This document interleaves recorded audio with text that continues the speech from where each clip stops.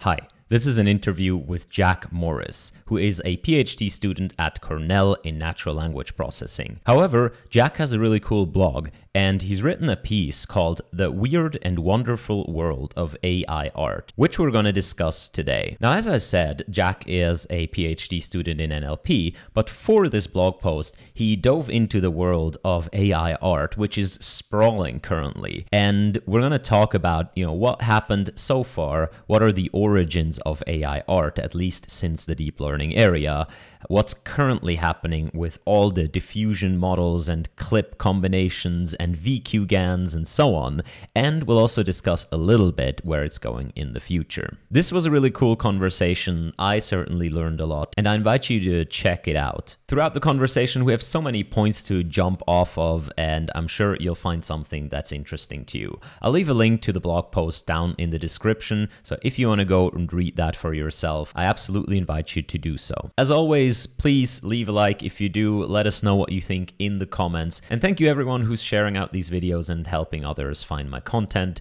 That's really nice. Thanks a lot. I hope you're having fun. Bye.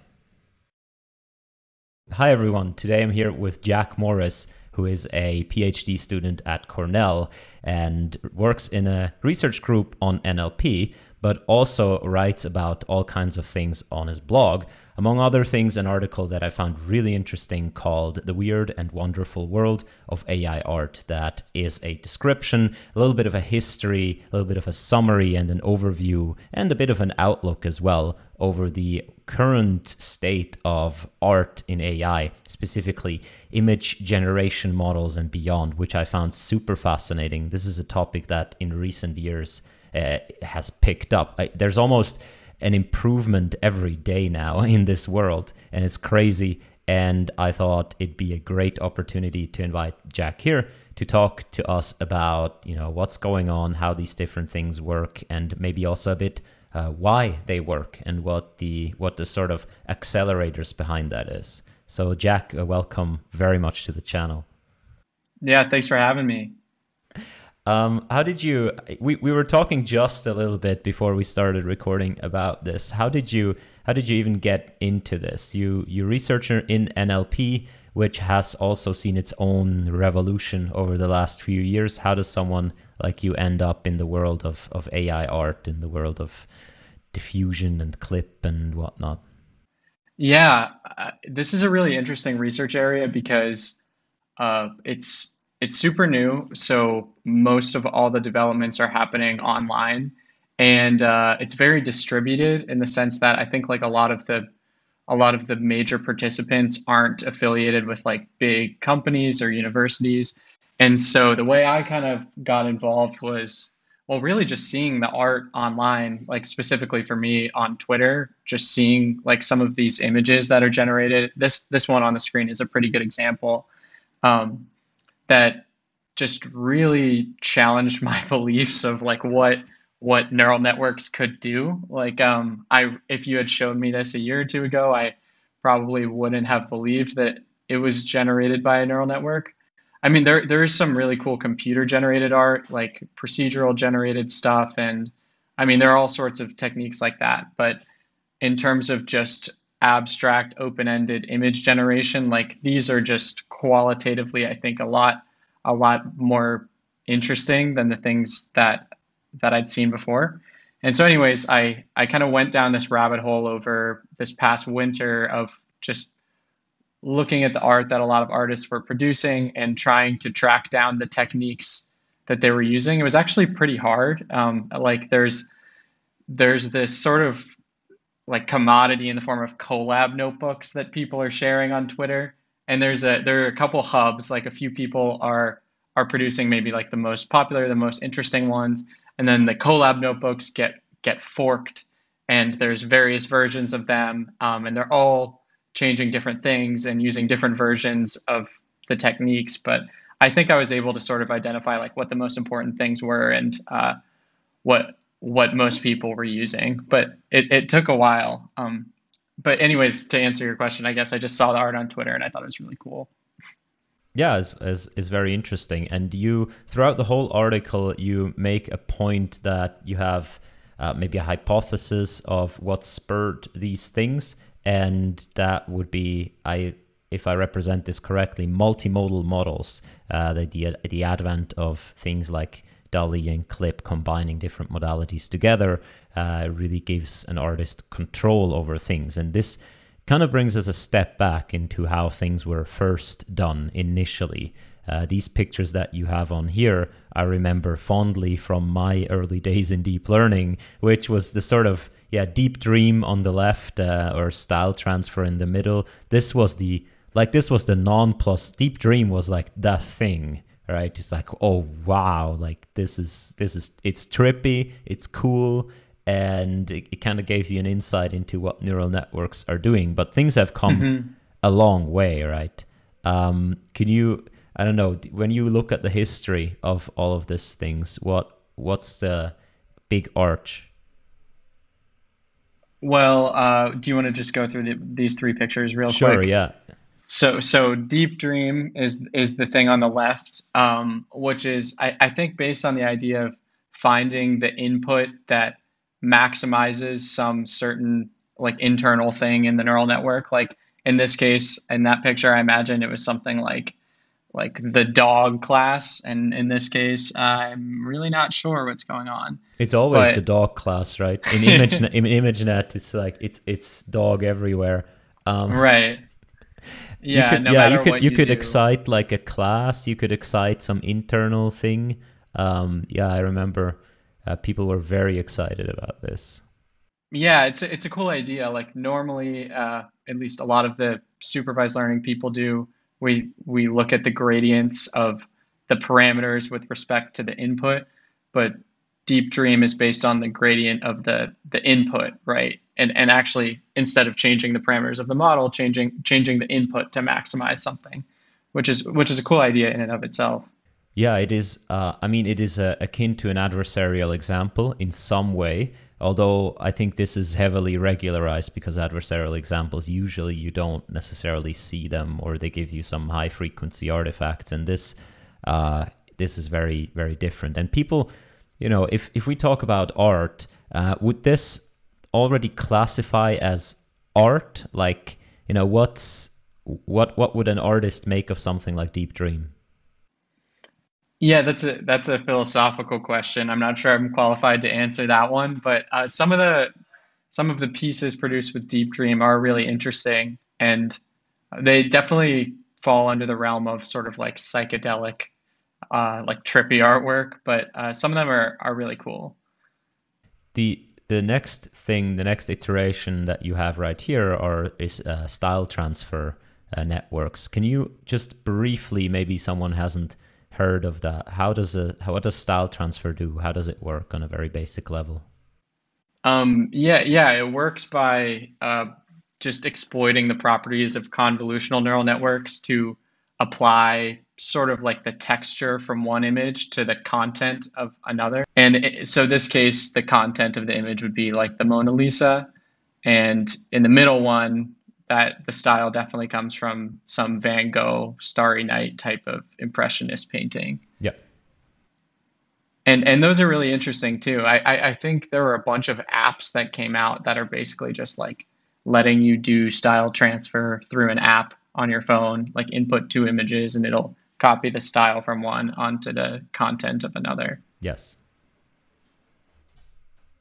And this was, I mean, it is definitely more controllable, let's say, than the Deep Dream one, but it gives you much more predictable results, I think. This is more akin to how I would describe like Photoshop or something, right? It's not really you're producing something, it's you're taking something and then you're kind of changing its properties a little bit. You can really imagine in Photoshop I'd have like a Van Gogh filter and I just put it up and it produces something like this.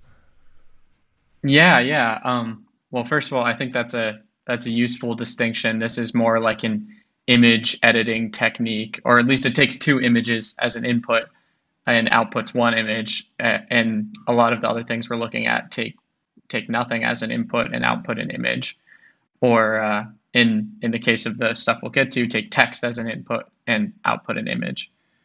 So this is sort of like a stylistic combination of two images, and you can only do it with neural network. I think Photoshop specifically, you mentioned, has this new, well, Adobe's doing all these cool things with Of course. this type of research, and the newest Photoshops have these like neural filters, which is a new feature that includes a bunch of different things you can apply to images that are based on neural networks. And I think one of the neural filters is using style transfer. Like basically it's built into Photoshop now, which is cool.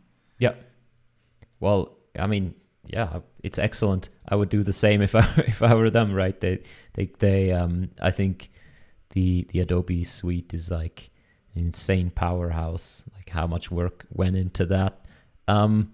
So then the advent of GANs came, and I remember GANs fondly as well, because that's when I started going to conferences, and every single track on every single room and every single workshop was about GANs. Like you could not, it is worse than Transformers today. It was just everywhere. And at initially, it wasn't super duper hype, but then they got good. And here we see some This Person Does Not Exist, which is a very famous website, and I think there's been everything from This Shoe Does Not Exist to this, I don't know, whatever does not exist. But however, again, these are now free-form produced images, right? But they're very realistic. That is, so we're at the other end of the spectrum. We are not modifying an existing image, but we producing something out of nothing.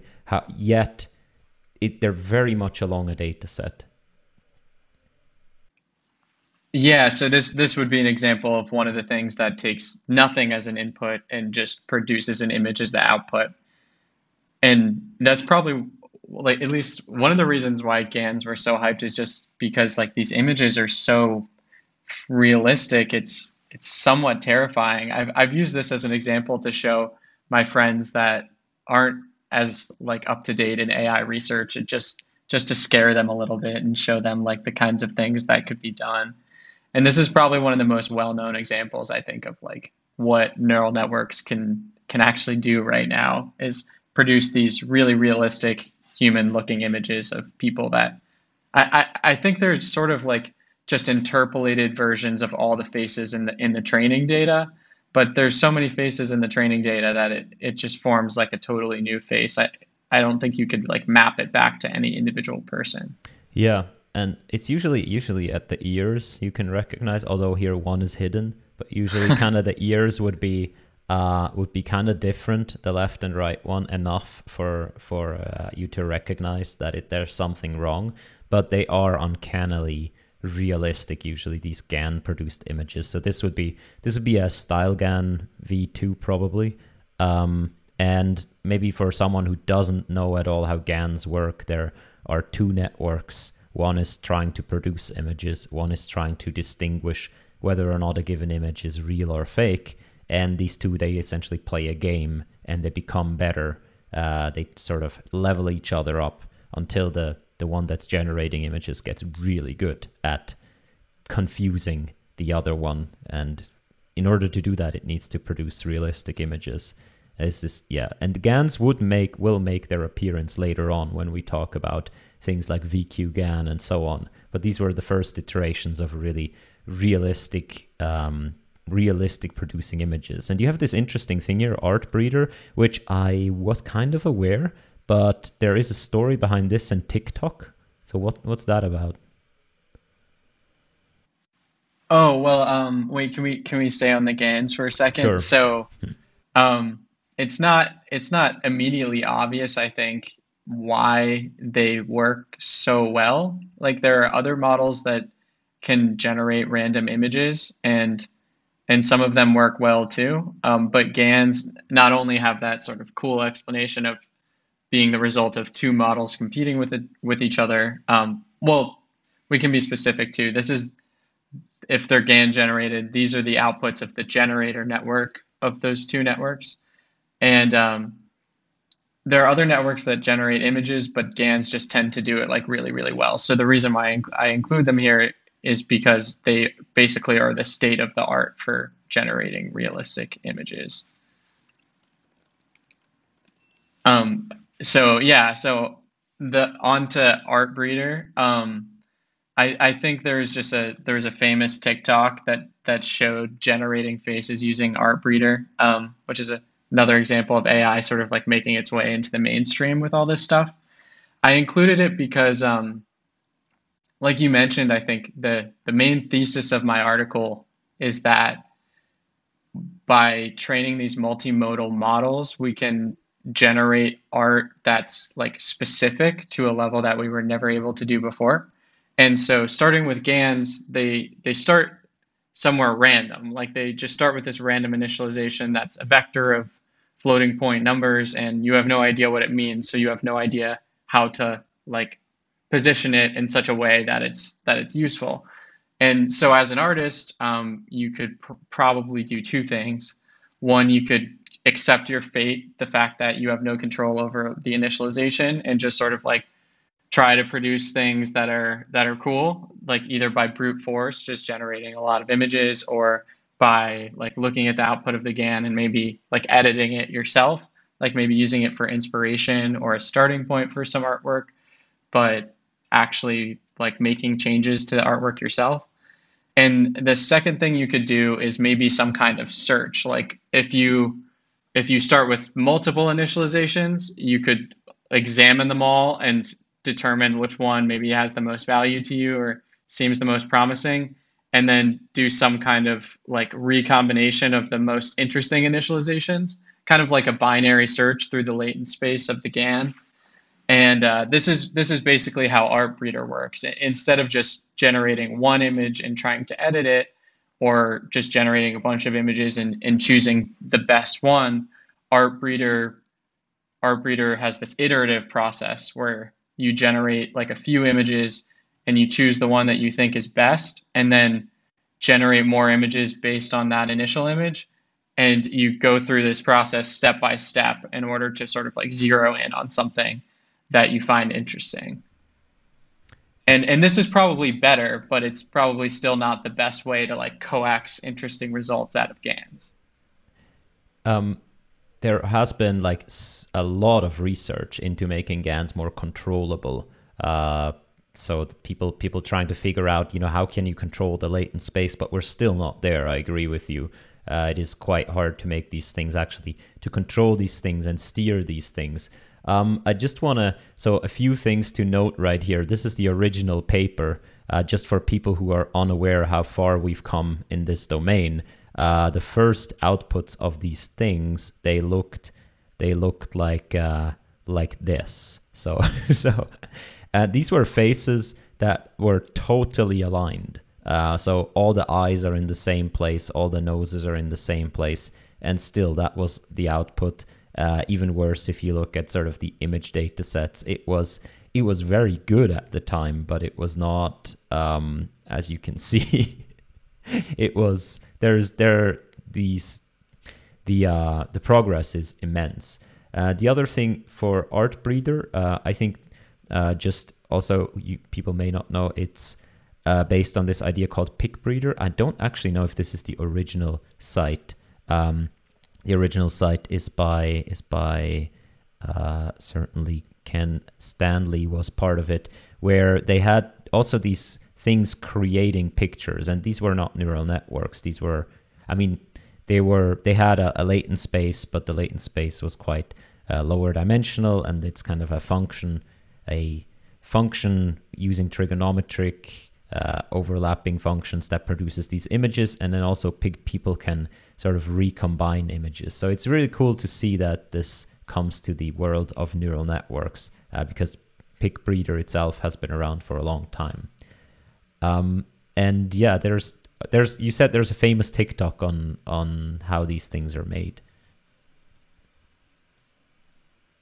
Yeah, there's a link if you want to pull it up. Oh, is there? Let's check it out. There's a link to Reddit. And once TikTok discovered it. Okay, so people making TikTok about how they art breed. I guess that's one way to go viral. Um, so yeah, you have this intermediate post here about the problem with pre-clip art and essentially lacking control. That's the big deal, right? The artist can maybe influence stuff a little bit, but not too much, especially if they're not an expert in neural networks. They have no clue except to try it out. Yeah, and you mentioned that there's been a lot of efforts to make GANs like controllable in some way or another, and I think that there's some success to that. Like I know there's some interfaces where you can like generate faces and adjust, the thickness of the eyebrows and the distance between the eyes and things like that. But if we just try and think about this from first principles, I mean, if what kind of images are we trying to generate? I think the goal would be just some kind of like open-ended thing where the model knows about the world and can generate pictures of whatever you want. And given that, what would the UX look like? Like in the case of faces, maybe they can design this panel that has knobs and sliders and things where you can readjust how the face looks, but that doesn't apply to everything in the whole world. So at least one guess is just by typing stuff in. I think text is a really good user interface for this. You can basically be as specific as possible, but you can you can mention anything. And so we come to this idea where we have like a text box, and you type in the text box what you want to see, and the model like generates an image from that. And so everything we're going to talk about after here is some kind of like take on that paradigm essentially. There is the paradigm of inputting text and the paradigm of actor critic, essentially an actor critic framework, where usually the way that these things work is that you'd have one model that produces stuff, which could be a GAN, but could also be other image producing models, and then a critic that judges whether it's good or not. Now, interestingly, that it's kind of the same setup as the GAN itself, right? But the critic right here is going to be Clip or any sort of multimodal model where we can control what it does via text. And I find it interesting. And instead of updating the parameters of the model like we would with the GAN, we're going back to the thing we discussed before, where we're updating the actual input itself. Yes, exactly. Yeah, it's kind of like, it's sort of a deep dream GAN combination. And so I guess for that, we have to talk a little bit about Clip. Now, most people have probably heard of Clip, but Clip is essentially a model that takes a piece of text and an image, and it tells you how well they go together, how well the piece of text describes the image, essentially. Now, what we can do is we can simply keep the piece of text fixed and backpropagate through the input in order to figure out the gradient of whatever the input currently is with respect to that text, which essentially means how do we need to change the image in order to make it more compatible to a piece of text. And we hope that if we walk that path many, many steps, then we'll arrive at an image that fits to the text very well, right? And the reason that we need sort of an artist in front of it, which is also interesting, is because if we were to do this just starting from random pixels and then just optimize the pixels, the way neural networks work is we would probably get something quite, although I've seen some people do it directly, but we'd probably get a lot of high frequency noise and artifacts and so on. And having a GAN in front of it is almost a bit like a regularization or a constraint to make the outputs more, let's say, believable. Yeah, but I agree that's how it could work in principle. It's more an artifact of just the tools we have now, is that Clip is trained to do this sort of like image caption appraisal, but it's not necessarily, it doesn't have the right parameters to generate images. And people try, but it's just not that good because of how it's trained. But we do have things that are really good at generating images, like all the various GANs. And so the artist critic idea is to just sort of like couple them together. And because the whole thing is differentiable, you can use the critic to figure out like how good is the art. and then back propagate through the critic and through the artist back to the input itself, and edit the input to maximize the output of the critic. I find it very interesting that now obviously you go through a bit later through the initial successes of this model, clip plus, big GAN, for example, where we do exactly that. Here, for example, is a prompt that is, I don't even know, it's like a city. I don't know what the prompt was, but this picture was very famous because it kind of showed that, wow, you can actually do something. I find it interesting, though, that the origin story simply came from the fact that OpenAI released this model, this blog post here about a model called DALL-E, which would actually do, it was trained to directly produce an image given a piece of text. There was no iterative process, no walking gradients, nothing. It was just input a piece of text and out comes an image. It was insane. Like the blog post was insane, right? The avocado chair, or here the teapot in the shape of an avocado. These are insane. Yet OpenAI just didn't publish the model because, I don't know, usually their go-to line is that it's too dangerous or something. And had OpenAI released this model, all of the I think all of the things that we see in the rest of the blog post would have never happened. I'm pretty convinced. Because people were just kind of stoked that we only have the clip model. We didn't have the DALL-E model. So how can we like get around this? Oh yeah, I absolutely agree. Although I feel it may have been somewhat inevitable. Like it's not that either DALL-E or Clip was any sort of major technical breakthrough, but I mean, there's a lot of engineering required and just a lot of monetary resources required to train the models. But I don't know how long it would have been before another multimodal model was released that was equally good. But we can talk about DALL-E for a second. I know you said you made a video about it before. Um, people do produce art with DALL-E, and I think some people have a preference for it. Um, it it's basically trained like a language model. Is that right? Just with text and then pixels. Yeah, essentially. So here is you have a picture of DALL-E, which is but trained on the Russian language picture combinations. But yeah, people use this, and I feel it is a bit more representative of maybe the data set that you put in that it gives a bit more realistic pictures. Yeah, and I think as an artifact of training it like a language model, DALL-E tends to produce like much more abstract pictures. Like it's sort of hedging between a bunch of different pictures that could satisfy the caption instead of what GANs do, which is just sort of like picking one thing and doing it as best as it can, you know?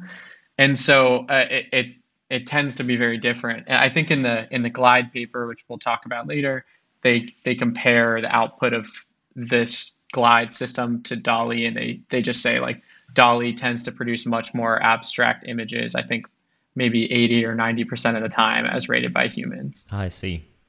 And also the the Shutterstock the Shutterstock watermarks are pretty cool. That's Yeah. a data set thing, yeah. This is, if anyone's listening to this and wants to try it out, the best open source model right now is this DALL-E, I think, at least in best open source model that does the same thing as DALL-E. And they have a bit of a playground where you can try it out, right? Yeah, but it's trained on like Russian data. So the playground is like you import a translation model and then you type, if you're speaking English or whatever, you have to translate the prompt into Russian. Yeah. So that probably makes it even more abstract. Yeah, pretty cool. There's also there are other really like true, let's say, open source efforts to replicate this. One is this Lion 400M dataset, which is a dataset of image text pairs, because none of these other models really release their dataset. Although I do believe it's not directly by Eleuther as you have right here. I don't know how much they are affiliated, but it is fully open source, yeah. And Okay. there's also a project called, I think, Mini DALL-E that attempts to do DALL-E in less scale. And I think there are also, yeah, people who are really trying to replicate this. That's pretty cool. Yeah, I linked to Mini DALL-E somewhere. I think they're scaling it up too. Yeah. So eventually it'll be a large Mini DALL-E. And here with the advent of this, with the advent of what was called the big sleep, which is this? I don't even know if is this an allusion to Deep Dream? Does big come from Big GAN? I don't know, but here we really start this advent of what you described of collab notebooks being passed around, right? And sort of this art taking off really on Twitter and through Twitter, and not anymore through, because all the other things they were kind of conceived in research papers and then people adapted it to things. And here we entered the realm of people doing just collabs and just kind of sharing them around, right? Yeah, yeah. I think this month specifically was a really interesting time. Like, Dolly wasn't open source, but Clip was, and you can kind of track how the lineage of all of this through the tweets. Like, Clip was released, and there were people that were already working on using deep learning to generate art, and some of those people did things like just the most basic thing, the deep dream thing, trying to optimize the picture that goes with a certain a certain caption, and the results are really like really bad looking. Like, but they're promising. Like, you would see sort of like outlines of things, or like little words that were representative of the caption, and there were people like day by day iterating on this concept. And the first thing that came out, I think that was like pretty good, was this notebook, The Big Sleep. And it got shared around like thousands and thousands of times on Twitter and forked a lot and stuff like that. And so I think it used Big GAN. Yeah, Is that right? Big GAN and Clip. Big GAN and Clip, yeah. And just that method of like directly optimizing the input. And so now in 2022, we probably have we maybe would still use Clip, but probably would use something that works a little better than Big GAN and one of these other methods for actually generating the image itself. But even just a few weeks after Clip came out, like you said, it started this whole like craze on Twitter of people working on this, and this was like the first thing that really worked okay. And this is by, if people wonder, this is by Ryan Murdoch, who was one of certainly the defining people in the early days of these Clip plus X models.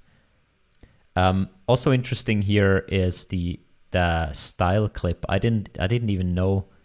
Oh yeah, I think I saw this somewhere, but so people would try to take a style GAN and combine it with Clip, and of the nature, Big GAN was sort of trained on ImageNet and larger data sets to produce various different, like a variety of images, while the style GANs would always be kind of constrained to single data sets. So it's natural to see that you cannot get the style GANs to do as crazy things, but it's still pretty crazy what you can get them to do simply by mucking around essentially with their latent spaces. Yeah, that's a really good point. That was something that I wanted to mention. Was some people have this theory that one of the reasons why we have this open-ended generation tool that we didn't have before is because the new models were trained on just like all this data from the web that's just from all over, like a much more rich, diverse data set, instead of just, the 1,000 classes from ImageNet. Yeah, I mean, it it is reasonable. It's probably a combination of data set and models and technique, but certainly the data plays a And good role, scale. and scale, obviously. Yeah. So then a new after the GANs, a new contender, let's say, got released, which people I remember were pretty fond of, which was the guided diffusion, the clip guided diffusion, and the pictures of that were also very impressive. So what is the difference between a GAN and a diffusion model as an artist? Well, they both do kind of the same thing in the end, which is that they produce realistic images given a caption. But it really was important because this class of models called diffusion models just kind of upset GANs in the race for highest, image generation fidelity. And that was just coincidentally by other people at OpenAI during last year. But these became like the most powerful models that we had for generating images. But I might have conflated two things in the caption for this section. Yeah, Like these are diffusion just diffusion models, models, no? yeah, Yeah. these are just diffusion Mhm. models. And then the process of generating images from a caption, one of the ways to do it with diffusion models is what people call like guided diffusion. And you'll find all sorts of Colab notebooks floating around that are helping you generate images using guided diffusion. Mhm. And so just diffusion models, they do work by, they themselves are an iterative process of producing an image. So they are usually trained by taking real images and applying noise over and over and over again.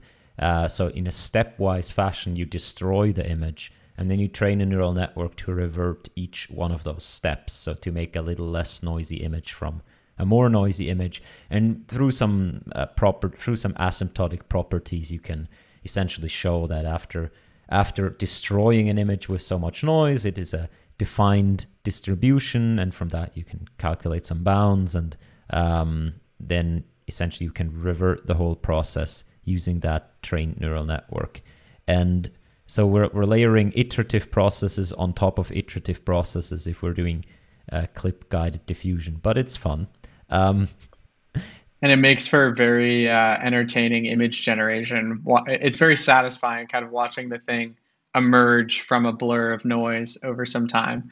But also it's a problem because it makes the process take a very long time. And people I guess quickly figured out is that you can just wait for a long time and your quality will get better and better to the point where it could take hours to produce an image like this.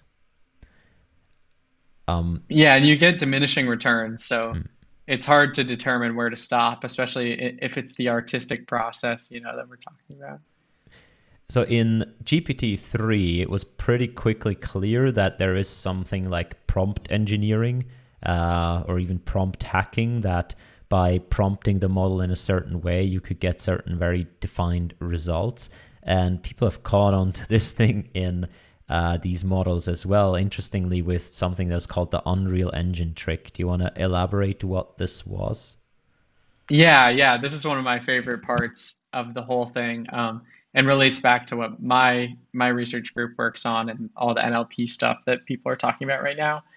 Um, I added this section mostly because of just this whole idea of prompt engineering, like really applies to the art generation. In this case, there was a buzz online where people were showing that if you type in this case, maybe the Angel of Air, which I should have done for the blog post, it might generate something like somewhat interesting, but maybe not that specific or realistic. But if you append Unreal Engine to the prompt, it'll like there's a lot of training data that's generated by this Unreal Engine thing and includes that in the caption.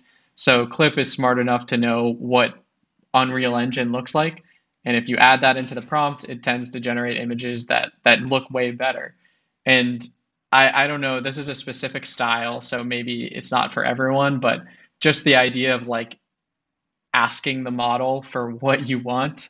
Like if you type in a prompt and generate an image, but you think it's too blurry, like type not blurry or Yeah, that was 4K like or that was the most insane thing. It's like, oh yeah, just type yeah. not blurry. It's like what? Yeah, and it works. Or just people just type like beautiful Yeah. and it tends to just make the art look better. And we've sort of stacked on this. Like people right now, they like write, pipe, and then they write I don't even know, like these art sites, VFX and scene on art station and things like this. And Mm. you have the example here of you just append hashtag pixel art and it will give you pixel art. Yeah, if I'm trying to generate anything realistic, I usually put HD 4K at the end just because. And yeah, so there you have a bunch of these things right here. These go more back into the style transfer type of thing, like we give it a certain style, but I think it's important to note that it really goes as far as just typing like not blurry, and then you get something that's not blurry, which is crazy. But also these right here, the like German expressionism. Yeah, this specific post is really cool. This person just went through a few dozen artists and generated kind of like the same images, used the same prompts, but appended the names of different artists to the prompt, and they look totally different. I did something like this myself that I was tweeting about, which was just typing in names of national parks and then generating them, but images of them in an impressionist style, Mhm. and it also worked really well. And it's a good way to kind of showcase what Clip can do because it. This is the same that we saw at the beginning right here, right? This is Kowloon City in the style of Wes Anderson. Mm-hmm. Yeah, that's the thing that excites me the most about all of this is the integration of like world knowledge into the image generation process. Like to generate this image, the model has to know what Kowloon City looks like, and at least sort of the style of a Wes Anderson film. And this is obviously like nothing that you can find online. There's another one that's, oh yeah, this one on the right here. Can you click on that one?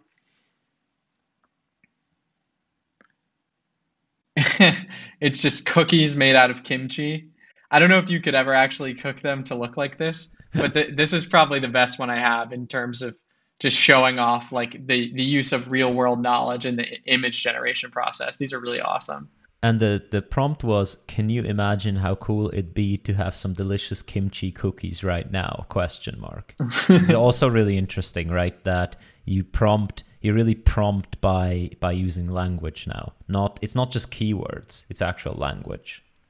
Yeah, that's something I'm trying to improve upon as well. Like if I were trying to do this, I probably would have just typed in kimchi cookies, Mhm. and that doesn't always tend to give you the best outputs. And yeah, I mean it's interesting, and I think this, as I said, this is the first time where probably research lags behind the art production in this case. I think it will be very interesting to pick all of this up and sort of explain all of these phenomena, like why do certain things work better? Why does it work better if we, have a whole story about can you imagine and stuff rather than keywords? Super interesting. Can Go ahead. we mention this one person that's up here, Catherine Krausen, Yes, or yeah. Twitter at Rivers Have Wings? If you had to pinpoint one person that's kind of the nexus of this whole movement, it's probably her. She's done so much. The data set that I mentioned, she helped lead people to collect that. She trains all these different models that are useful. She helped come up with this new metric that helps guide the art generation process to be better. She's wrapped almost everything up in a collab notebook and released all these collab notebooks that are useful for people. And I guess she was the first person to combine like diffusion models with clip guidance, which is why I referenced her here.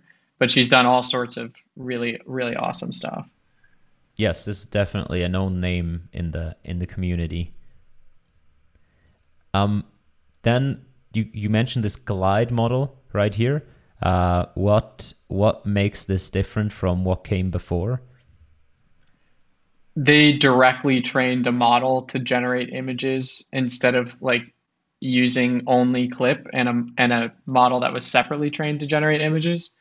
And they just scaled it up pretty far and generated some pretty cool stuff.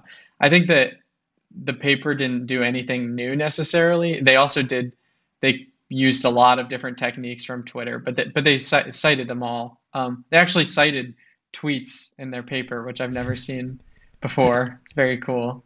It's a And weird world. Yeah. yeah, yeah. Um, and maybe a collab notebook, or maybe they cited a tweet to a collab notebook. Can't remember which.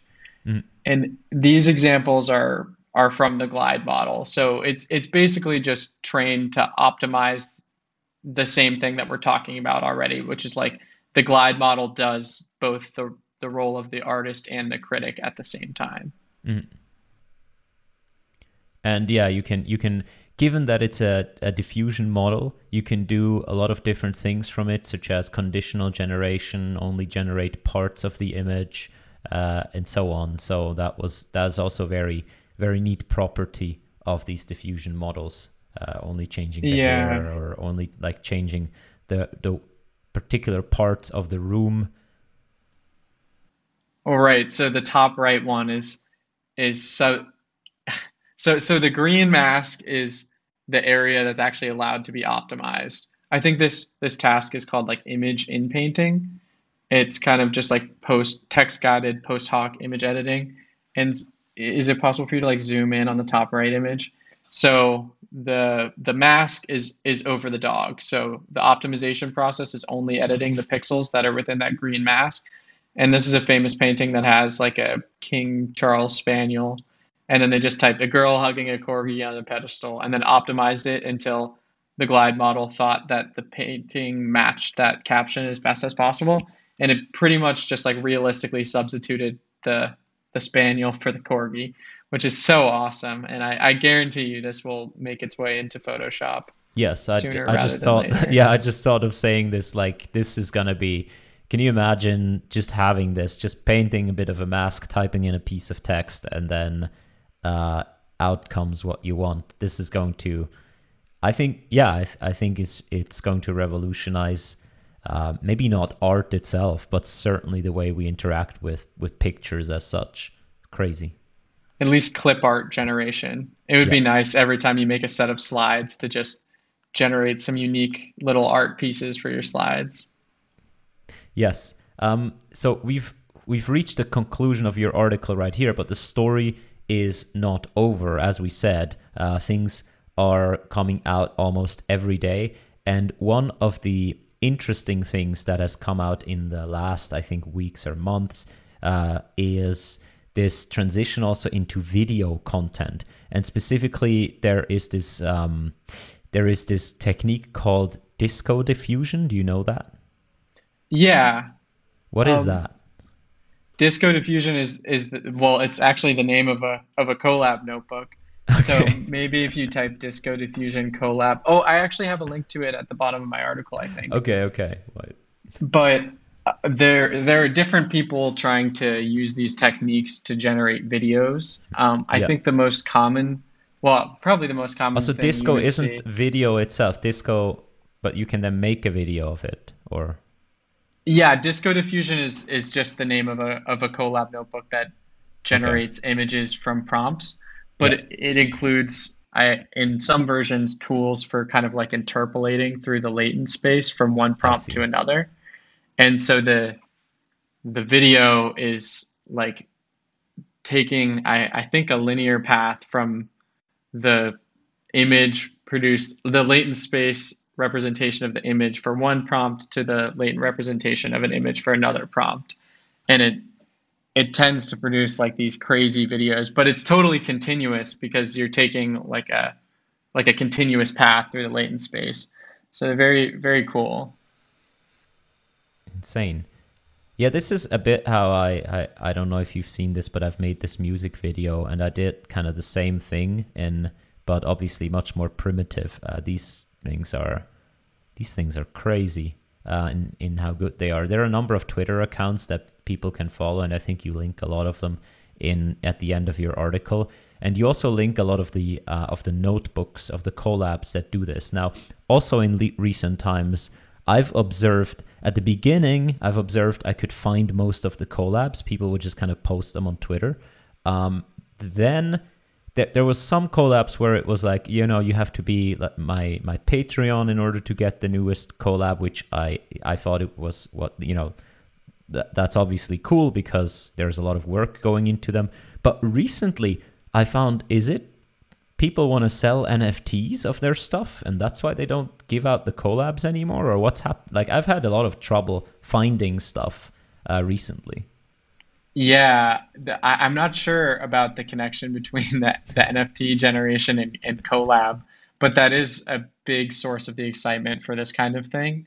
I kind of stayed away from that for my article. I think I might have one example of an art piece that I thought was particularly compelling that was minted as an NFT. But there are various collections that are kind of like this, where it's like you click the mint button and a new piece of art is created and it's an NFT and it uses these techniques behind the scenes. And I think Catherine Krausen has her own line of NFTs. If I were someone who purchased NFTs, I would probably buy one of hers. But it's just weird. Or is this a wrong impression of me that the collabs have become harder, that people aren't sharing as much anymore? Oh, definitely. And everyone seems to have their own post-processing steps. I haven't really talked about that, but most of the stuff that I share is directly generated through the clip guided diffusion process or something like it. But a lot of like the really good, especially really high definition art, has all sorts of steps besides just the art generation. Like they might upsample or upscale it using another GAN, or use another GAN that takes art and produces new art that's supposed to be better than the first art that it saw, and plus all sorts of regular, photo post processing, like changing the saturation or editing all the different things you might edit. Oh So God, just I just just a note to myself editing later, that we're gonna have to censor this one. Just just saying. mm, There are body parts in that one that are not okay for YouTube. good call. Yeah, I Um, probably would have found you for that. yeah. Sorry, sorry, I Oh interrupted yeah, you. so people have their own kind of like personal stacks for art generation, usually starting with some kind of artist critic thing that Mhm. outputs an image, but then they do all sorts of stuff to it after, and people can be pretty hesitant to share, I think, their personal art generation processes. Yeah, it's interesting because at the beginning you could really feel it was more like a community together tries to figure out what's the best thing to produce art, and now that it kind of is an is almost an established field, right? It's more about I have my little secret thing and I can produce very cool things, and I don't want anyone else to be able to do that. And it's interesting. You've also we talked about there being, and I've pulled this up right here. This was the first AI generated portrait ever sold at an auction. It was sold by, jeez, a giant amount of money. Um, is this a thing still? Like, are these things, you said there's like an NFT collection? Is this a big market, AI generated art? Well, our art is very subjective, and I think a lot of the times the a lot of the value comes from who created the art. And I think in this case, it was like a pretty well-known group of artists that generated art with computers, and they made a piece that was generated with AI. Um, I'm not sure if maybe your concrete question was something like, has anyone sold a physical painting like this that's been generated with Clip? And I haven't heard of that happening. I think that part of that might be because it's just so accessible and easy to generate this type of art right now. It kind of cheapens it in as a commodity. And I don't know. I'd be interested to see like what are the most valuable pieces of artwork that have been generated with Clip. We could probably look that up in terms of NFTs, but it might not correlate that well with, you know, artistic value. Where do you see this going in the future? Like, right now I can type in, yeah, a bit of piece of text and so on. Are the future artists more going to be computer scientists that figure out better post processing and so on? Or how can this really help? I feel that this is still not enough controllability for an artist to type in a piece of text and see what comes out. I feel that the artists, they still don't really actually think that they're in control of what's happening, or that this is just a tool. Where do you see this going in the future, especially in terms of how it interacts with art and artists? Yeah, it's a really exciting time, and it's impossible to predict the future. I feel like we can definitely agree that something very important exists now that did not exist before. It's hard to say like what kinds of innovations that'll directly lead to. I agree that the prompting process is pretty cumbersome. I mean, the images are too slow to generate, and you can type something in the prompt and you won't always see it in the output, which is a big problem. I think that the people that share art on Twitter generally have some sort of process that resembles the art breeder thing we looked at, where that would be something like you type in a prompt and then instead of just generating one output, you generate four or 64, and then you pick the one that's most interesting to you and work with that, either like generating things that are similar to it or just upscaling it and choosing like higher resolution versions that you like better. I think Catherine Krausen has shared some like art explorations she does where she generates like this maybe 32 by 32 matrix of images that all fit a prompt, and I think that's really compelling too, just to show how cheap that this makes the art generation process. Like she'll type something in and they'll all look pretty decent, which is crazy. So I think people will definitely not just be typing something in and producing a single piece of artwork. I can probably guarantee that. Yeah, but maybe the mechanical aspect of producing art, sort of the going and modifying the either pixels or yeah, brush strokes themselves, or maybe a little bit more receding, and maybe the sort of coming up, interacting with these models in some way, or selecting things that one likes, or maybe a bit more in the foreground in the future.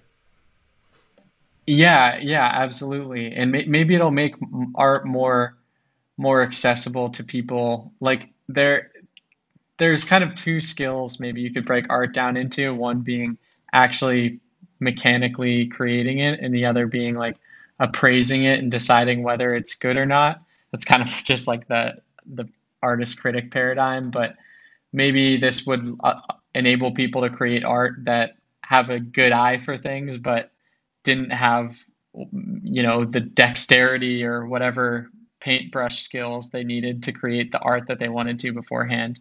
That's an exciting possibility. Cool. Anything else you... Oh, wait, here is Elon Musk experiencing pain. We gotta look at this.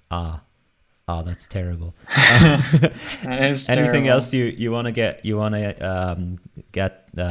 anything else you'd like people to know about this stuff? Um, well, I think some of the examples that I shared were generated with the large Glide model, which is not open source yet, and that is kind of a shame.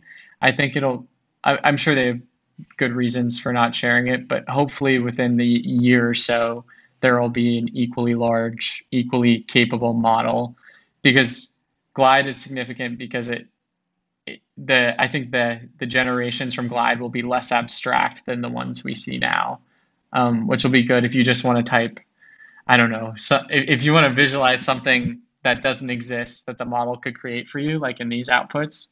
That's kind of like a separate thing that's closer to what I was saying about clip art generation, but that just the ones that are out right now just don't work particularly well. And you could still Um, get abstract stuff by typing abstract stuff, like here, like a surrealist dream like oil painting. Yeah. yeah, that's a good one. Um, yeah, but I think the rest of the stuff is open source. So if anyone pulls up my blog post after watching this, I encourage you to just scroll down to the collab part and open one of them up and try running it. It's free. Yeah, and there's a lot of references and links to all kinds of stuff here. So I definitely invite people to check out the blog post again. It's called The Weird and Wonderful World of AI Art, and I'll certainly link to it in the description of this video. All right, Jack Morris, thank you very much for being with us and explaining this to us. Yeah, thanks for having me. Cool.